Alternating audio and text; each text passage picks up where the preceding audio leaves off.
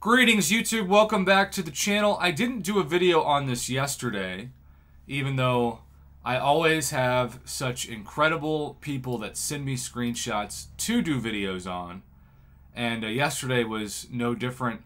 My man, Garrett Jason, always is so fantastic, immediately sending me Thronebreaker and Cavalier screenshots of everything. But in this case, it was daily cards.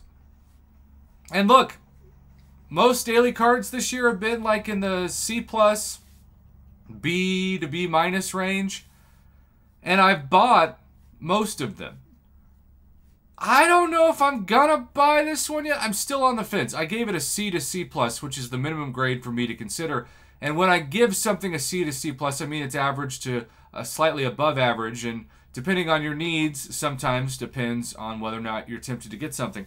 I do have a growing number of 7-star shards that, if I was to get this, of course, would make me even closer to my next 7-star. Of course, I could spend $50 to get a 7-star Gambit or a 7-star OG Spidey. Not that there's anything wrong with those champions necessarily, but I just wouldn't use them.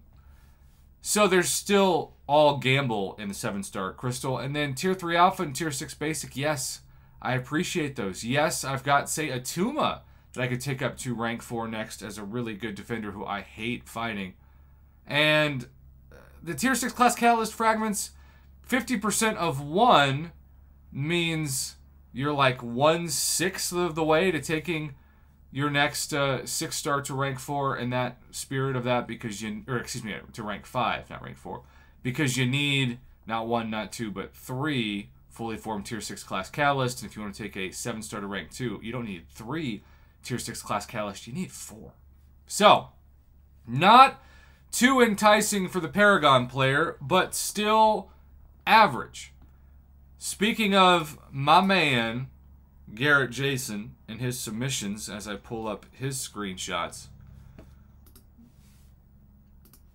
this is just an example of how stale the game has become. Cavalier players see Tier 5 Basic, Tier 2 Alpha, and even 6-star shards daily. This is what you would expect a Cavalier daily card to look like in January, but this is not January, this is October. And I truly believe one of the reasons why Kabam is going to be committed in the next month or two to a new progression title is that until you move the goalpost, everything kind of stays in place. And the longer the value of resources that you can get for a small amount of units, especially at the top of the progression list, in the rank up space, in the rank up store, the longer that these resources stay, the more stale the game becomes, and the less likely a stale game is to have its player base spend its hard-earned cash on offers that don't change much. I think for Cavalier players at this point, I mean, you don't want them to stay Cavalier, especially if we have a progression title that's new. So why not give them a fully formed Tier 5 Class Catalyst Selector for $30? Is that really breaking the bank? 6-star shards, I think 10,000 is solid. You know, I think that's awesome. And certainly Cavalier players are going to be tempted by that just because it's harder for them to get 6-star shards than Thronebreakers or certainly Paragon players.